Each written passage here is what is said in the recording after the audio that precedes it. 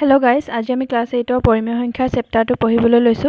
তোমালোকে চাগে ওপৰৰ পঢ়িছাই। মই তোমালোকক পৰিমেয় সংখ্যাৰ কনসেপ্টটো অলপ বুজাই দিবলৈ চেষ্টা কৰিম। ফাৰ্স্ট আমি বুজিম যে পৰিমেয় সংখ্যানো কি।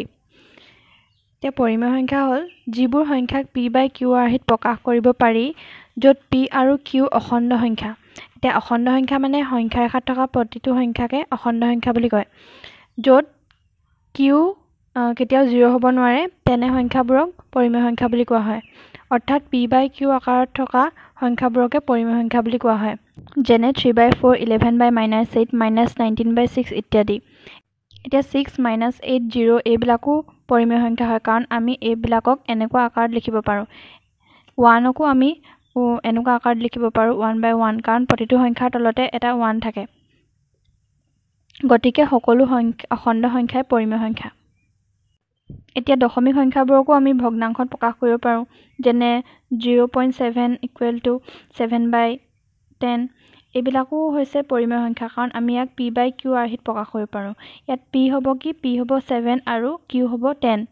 অৰ্থাৎ দশমিক বিস্তৃতি সীমিত স্থানলৈ প্ৰসাৰিত কৰিব পৰা সংখ্যাবোৰক p/q আৰ্হিত প্ৰকাশ কৰিব পাৰোঁ। ইয়াত এইটো হৈছে দশমিক বিস্তৃতি হৈছে সীমিত, সেইটোকে আমি p/q আৰ্হিত প্ৰকাশ কৰিব পাৰোঁ। আৰু দশমিক বিন্দুৰ পিছত অসীমলৈ প্ৰসাৰিত কিন্তু পৌনঃপুনিক সংখ্যাবোৰকো p/q আৰ্হিত প্ৰকাশ কৰিব পাৰোঁ। যেনে 0.3333 এইটোক 1/3 আৰ্হিত প্ৰকাশ কৰিব পাৰোঁ। আৰু 0.142857 আকৌ 142857 এইবিলাককো আমি 1/7 ৰূপত প্ৰকাশ কৰিব পাৰোঁ, অৰ্থাৎ p/q আৰ্হিত প্ৰকাশ কৰিব পাৰোঁ। কিন্তু দশমিক বিস্তৃতি যাৰ পৌনঃপুনিক নহয়, অসীমলৈ বিস্তাৰিত হয় কিন্তু পৌনঃপুনিক নহয়, অৰ্থাৎ 0.319782 এনেকে বেলেগ বেলেগ হৈ গৈ থাকে, একেটাকে মানে পুনৰাবৃত্তি নহয়, এইবিলাক সংখ্যাক আমি পৰিমেয় সংখ্যা বুলি নকওঁ। এইটো যেনে 0.101100 111000 এইবিলাক সংখ্যাক আমি পৰিমেয় সংখ্যা বুলি নকওঁ, কাৰণ ইয়াৰ দশমিক বিস্তৃতি অসীমলৈ বিস্তাৰিত কিন্তু পৌনঃপুনিক নহয়। এতিয়া কোনবিলাক সংখ্যাক ধনাত্মক পৰিমেয় সংখ্যা বুলি কোৱা হয় সেইটো আমি বুজিম। যিবোৰ সংখ্যাৰ p/q আৰ্হি যিবোৰ মানে পৰিমেয় সংখ্যা হয়, p/q আৰ্হি ইয়াৰ প্ৰতিটোৱে মানে p আৰু q দুইটাই হয় ধনাত্মক হ'ব লাগিব, হয় ঋণাত্মক হ'ব লাগিব। অৰ্থাৎ p/q হ'ব লাগিব, নহ'লে -p আৰু -q হ'ব লাগিব।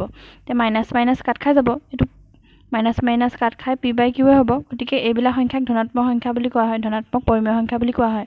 যেনে 9/10, 7/12, -9, -2/-9 এইবিলাক। এতিয়া আহিলে ঋণাত্মক পৰিমেয় সংখ্যা।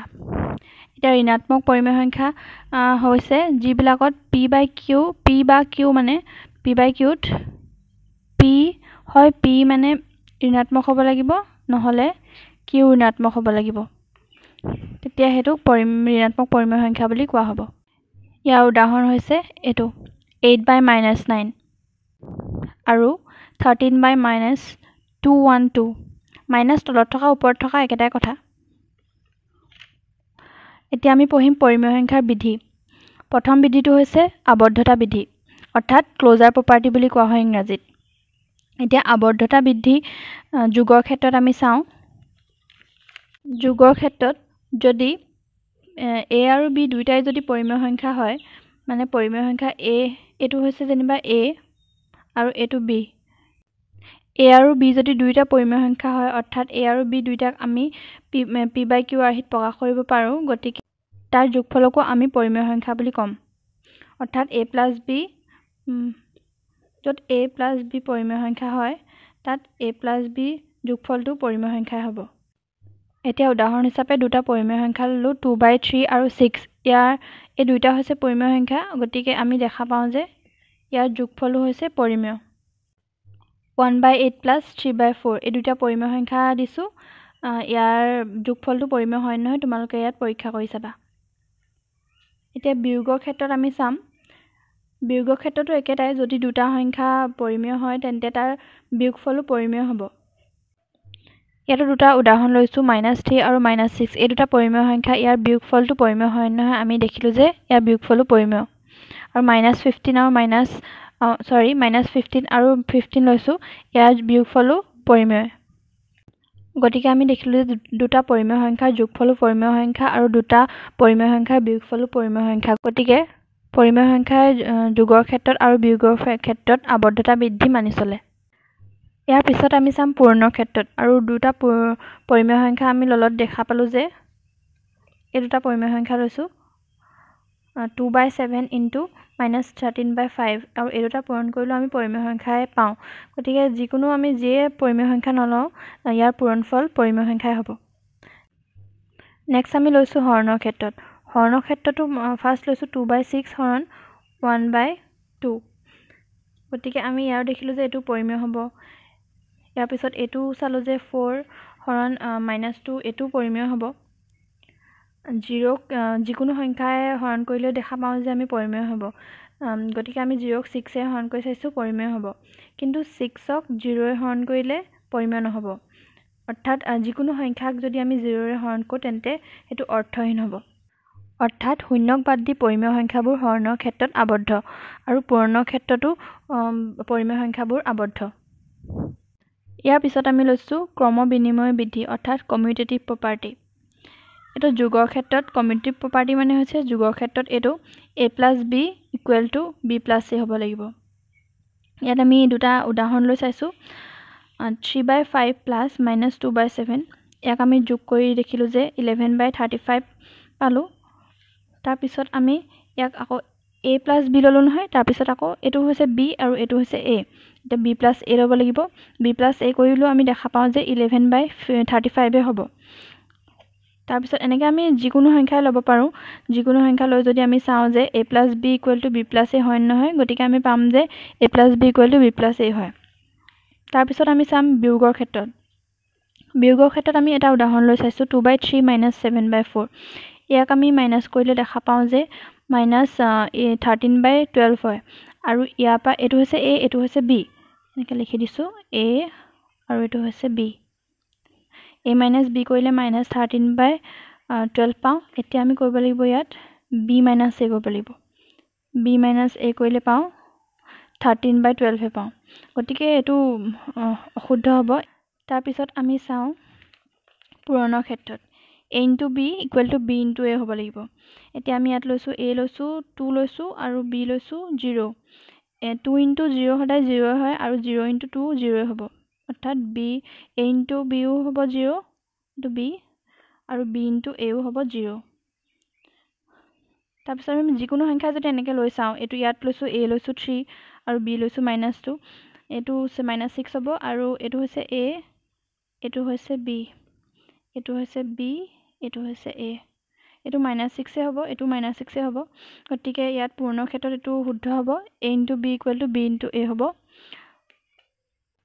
তাৰপিছত আমি হৰণৰ ক্ষেত্ৰত চাব লাগিব ইয়াত আমি হৰণৰ ক্ষেত্ৰত লৈছোঁ 2/5 হৰণ 4/15 লৈছোঁ ইয়াক আমি হৰণ কৰি দেখা যাওঁ যে আচলতে হৰণ কৰিলে আমি এইটো ইনটু কৰি পিনে এই পিছৰ সংখ্যাটো উল্টা কৰি দিওঁ p/q থাকে নহয় এইটো q/p কৰি দিওঁ হৰণ কৰিলে তাৰপিছত আমি পালোঁ যে 3/2 পালোঁ আৰু ইয়াকে এইটো হৈছে ইয়াত a আৰু এইটো হৈছে b এতিয়া a হৰণ b কৰিলে এইটো 3/2 পাম আকৌ এতিয়া b কৰিব লাগিব এইটো b আছিলে নহয় এইটো b হৰণ a কৰিলে পাম আমি 3/2 এইটো শুদ্ধ হ'ল আৰু এটা আমি উদাহৰণ লৈ চাইছোঁ -6 হৰণ 2 লৈছোঁ এতিয়া -6 হৰণ 2 হ'লে হ'ব -3 তাৰপৰা ইয়াত হৈছে এইটো হৈছে a আৰু এইটো b হৈছিলে a হৰণ b কৰিলে হ'ব -3 এতিয়া b হৰণ a কৰি চাওঁ b আৰু এইটো হৈছে a এতিয়া হ'ব 1/-3 হ'ব এইটো অশুদ্ধ হ'ল আৰু এটা উদাহৰণ লৈ চাইছোঁ 4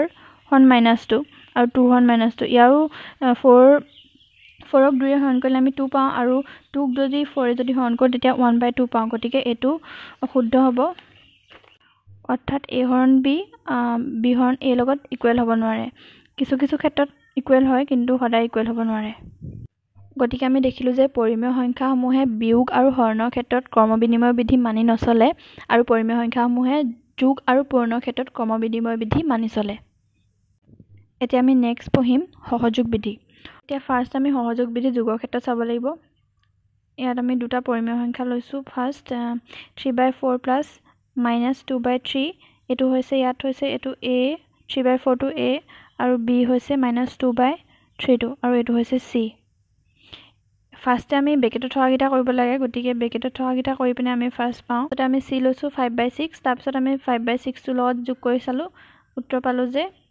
11/12 তাৰপিছত আমি আকৌ চাইছোঁ এইটো হৈছে A এইটো B আছিলে আৰু এইটো C এইটো কৰিছোঁ A + B + C ইয়াত আমি ফাৰ্ষ্টে ব্ৰেকেটৰকেইটা কৰিব লাগিব ব্ৰেকেটৰকেইটা কৰি আমি 1/6 পাওঁ তাৰপিছত এইটো হৈছে এইটো থাকিলে A + এইটো যোগ কৰি B + Cটো যোগ কৰি যিটো পালোঁ সেইটো লগত আমি যোগ কৰিও পাম যে উত্তৰ 11/12 আমি তেনেদৰে পৰিমেয় সংখ্যা লৈ চাই দেখিম যে যোগৰ ক্ষেত্ৰত ই সহযোগ বিধি মানি চলে বেলেগ বেলেগ তোমালোকে এক্সাম্পল লৈও চাব পাৰা কৰি চাবা নিজে বিয়োগৰ ক্ষেত্ৰত আমি চাম A লৈছোঁ এইটো এটা উদাহৰণ লৈ চাইছোঁ তাৰপৰা B লৈছোঁ এইটো আৰু C হৈছে এইটো ABC ল'লোঁ নহয় ফাৰ্ষ্ট আমি A - Bটো কৰি চাব লাগিব ব্ৰেকেটৰ ভিতৰত থকা A - Bটো কৰি পাম যে -11/10 তাৰপিছতে -11/10 মাইনাছ এইটো C থাকিলে এইটো আমি কৰি দেখিলোঁ যে উত্তৰ পালোঁ -16/10 তাৰপিছত আমি A - B - C কৰিছিলোঁ নহয় তাৰপিছত কৰিম যে এইটো এক্সট্ৰাকৈ থাকিলে তাৰপৰা এইটো বেলেগকৈ লৈ B - C BC থাকিব B - Cটো কৰিব লাগিব এতিয়া ফাৰ্ষ্ট ব্ৰেকেটত থকাটো ব্ৰেকেটত থকা B - Cটো কৰি আমি পালোঁ 2/10 তাৰপিছতে A - এই ব্ৰেকেটত থকাটো ভাঙি যিটো পালোঁ সেইটো লগত বিয়োগ কৰি চাই দেখিম যে আমি পালোঁ উত্তৰ -6/10 গতিকে আমি এটা উদাহৰণ লৈ দেখিলোঁ যে এইটো হ'ব নোৱাৰে গতিকে A - B - C এইটো does not equal হ'ব নোৱাৰে এইটোৰ লগত তাৰপিছত আমি চাম যে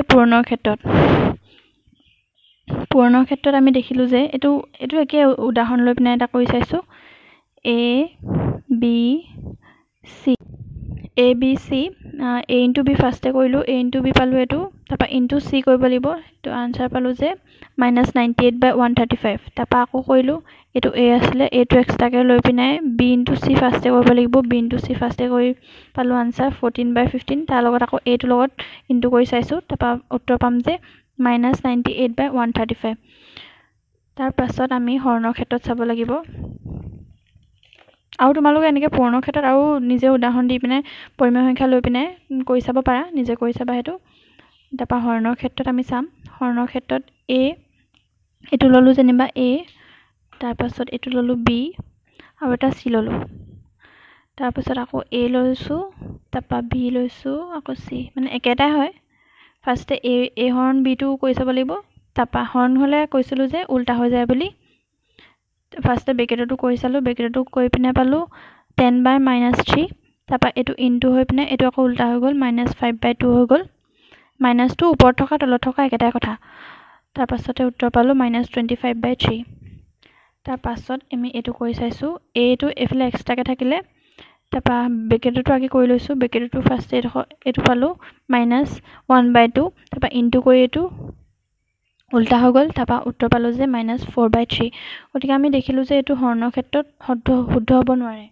গতিকে আমি দেখিলোঁ যে যোগ আৰু পূৰণৰ ক্ষেত্ৰত পৰিমেয় সংখ্যাই সহযোগ বিধি মানি চলে আৰু বিয়োগ আৰু হৰণৰ ক্ষেত্ৰত পৰিমেয় সংখ্যা সহযোগ বিধি মানি নচলে এতিয়া আমি পঢ়িম বিতৰণ বিধি এতিয়া যোগৰ ক্ষেত্ৰত হৈছে এইটো A × B + C = A × B এইটো A × B হ'ব আৰু A × C হয় নহয় চাব লাগিব A × B + B × C হয় নহয় চাব লাগিব এতিয়া আমি ইয়াত পৰিমেয় সংখ্যা উদাহৰণ আগৰ নিচিনাকৈ লৈ লৈছোঁ 3/4 লৈছোঁ A মানে লৈছোঁ 3/4 আৰু B মানে লৈছোঁ -2/5 আৰু C হৈছে এইটো 5/6 C এতিয়া আমি দেখিলোঁ A × B + C A × B + C ব্ৰেকেটত থকাটো আগে কৰি দিলোঁ ব্ৰেকেটত থকাটো আগে কৰি পালোঁ 13/30 পালোঁ তাৰপৰা এইটো ইনটু কৰি দিছোঁ ইনটু কৰি দিলত পালোঁ 39/120 তাৰপিছতে আমি কৰিব লাগিব A × B + A × C এইটো হৈছে A × B এইটো A × B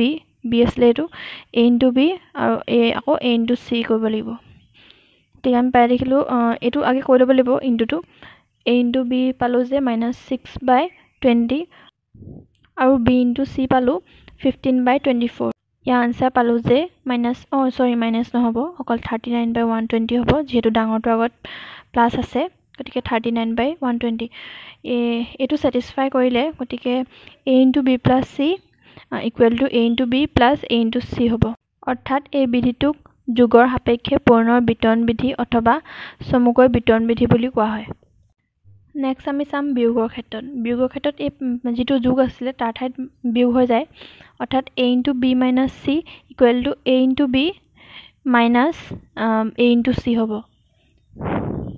এতিয়া উদাহৰণলৈ চালোঁ, ইয়াতো দেখিলোঁ যে এইটো মানি চলিছে, অৰ্থাৎ ই বিয়োগ সাপেক্ষে পূৰণৰ বিতৰণ বিধি অথবা সমগ্ৰ বিতৰণ বিধি কোৱা হয় ইয়াক। তাৰপিছত আমি চাম যোগাত্মক উভেদ। এতিয়া যোগাত্মক উভেদনো কি হয়? আমি জানো যে যিকোনো সংখ্যাক যদি আমি শূন্যৰ লগত যোগ কৰোঁ তেতিয়া আমি সেই সংখ্যাটোৱে পাওঁ। আমি ইয়াত এটা উদাহৰণ লৈ দেখিলোঁ 0 + 2 = 0 হয়। তাৰপাছত 2/5 + 0 = 2/5 হয়। অৰ্থাৎ a + যদি 0 হয় তেতিয়াহ'লে উত্তৰটো a হ'ব। গতিকে শূন্যক যোগাত্মক অভেদ বুলি কোৱা হয়। তাৰপিছত আহিলে গুণাত্মক অভেদ। এতিয়া গুণাত্মক অভেদনো কি হয়? যিকোনো সংখ্যাক যদি আমি 1ৰ লগত পূৰণ কৰোঁ সেই সংখ্যাটোৱে পাওঁ। যিকোনো পৰিমেয় সংখ্যাক যেনিবা 5 ল'লোঁ, 5 × 1 ল'লে 5 হ'ব। যিকোনো সংখ্যা আমি লওঁ, গতিকে একক গুণাত্মক অভেদ বুলি কোৱা হয়। মনত ৰাখিবা 0 হৈছে যোগাত্মক অভেদ আৰু 1 হৈছে গুণাত্মক অভেদ। তাৰপাছত আমি পঢ়িম যোগাত্মক বিপৰীত। এতিয়া যোগাত্মক বিপৰীতনো কি হয়? যিকোনো এটা পৰিমেয় সংখ্যা যদি a ধনাত্মক হয় তেন্তে তাৰ যোগাত্মক বিপৰীতটো কি হ'ব? ঋণাত্মক a টো হ'ব। আৰু যদি ঋণাত্মক a হয় তেন্তে তাৰ যোগাত্মক বিপৰীত হ'ব ধনাত্মক a। অৰ্থাৎ যদি -7 থাকিলেহেঁতেন তেতিয়া তাৰ যোগাত্মক বিপৰীত হ'লহেঁতেন 7, আৰু 7 যিহেতু আছে ইয়াত গতিকে তাৰ যোগাত্মক বিপৰীত হ'ব -7। ইয়াত যিহেতু -10/2 আছে গতিকে ইয়াৰ যোগাত্মক বিপৰীত হ'ব 10/2। এনেদৰে যদি প্ৰতিটো পৰিমেয় সংখ্যা যদি আমি যোগাত্মক বিপৰীত যদি সোধে তেন্তে আমি উলিয়াব পাৰিম। এতিয়া আমি পঢ়িম গুণাত্মক বিপৰীত। এতিয়া গুণাত্মক বিপৰীত মানে হৈছে এইটো এটা সংখ্যা যেনিবা পৰিমেয় সংখ্যা a/b এটা পৰিমেয় সংখ্যা। উদাহৰণ এইটো হৈছে 9 হৈছে a/b। এইটো হৈছে প্ৰতিটো সংখ্যাৰ তলত এটা 1 থাকে বুলি আমি জানো, গতিকে এইটো হৈছে 1 আছে যেনিবা, এইটো হৈছে a আৰু এইটো হৈছে b। ইয়াৰ গুণাত্মক বিপৰীতটো হ'ব b/a। এইটো অৰ্থাৎ উল্টা হৈ যাব, b/a হৈ যাব, b/a। তেনেকৈ আৰু এটা উদাহৰণ লৈছোঁ 10/9। ইয়াৰো গুণাত্মক বিপৰীত হ'ব 9/10। এইটো হৈছে ইয়াত a আৰু এইটো হৈছে b। a/b হ'লে কি হয়? b/a হৈ যাব। গতিকে আজি আমি আলোচনা কৰিলোঁ পৰিমেয় সংখ্যানো কি আৰু তাৰ কিছুমান উদাহৰণ, লগতে পৰিমেয় সংখ্যাৰ বিধিসমূহো আজি আমি আলোচনা কৰিলোঁ। ইয়াৰ পাছৰ ভিডিঅ'ত মই পৰিমেয় সংখ্যাৰ অনুশীলনী 1.12 আলোচনা কৰিম। আৰু তোমালোকে বুজি পালা নাই ক'বা। যদি বুজি পোৱা নাই কমেণ্ট বক্সত জনাবা, মই বুজাই দিবলৈ তেতিয়া চেষ্টা কৰিম। আৰু চেনেলটো ছাবস্ক্ৰাইব কৰি দিবা, লগতে বেল আইকনটো প্ৰেছ কৰি দিবা যাতে নেক্সট ভিডিঅ' দিলে তোমালোকে লগে লগে ন'টিফিকেশ্যনটো পোৱা। Thank U.